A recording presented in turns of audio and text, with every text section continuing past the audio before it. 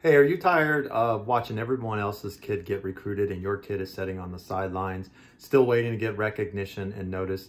If you got the 12-step checklist from me, then you probably understand that that was written for parents of student athletes in particular. The idea there was to help parents control the recruiting process.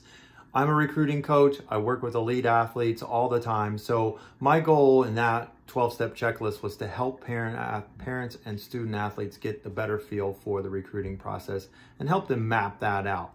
Now, if you're interested, I would be glad to give you a free recruiting assessment for your student athlete. The thing you need to do if you want to do that is please fill out the recruiting form below. Just all you have to do is click on the button. You'll be able to upload a quick document to give us some information to look over for your student athlete. Now, this isn't a sales pitch. This isn't something to try to sell you anything. It's just to give you a free recruiting assessment.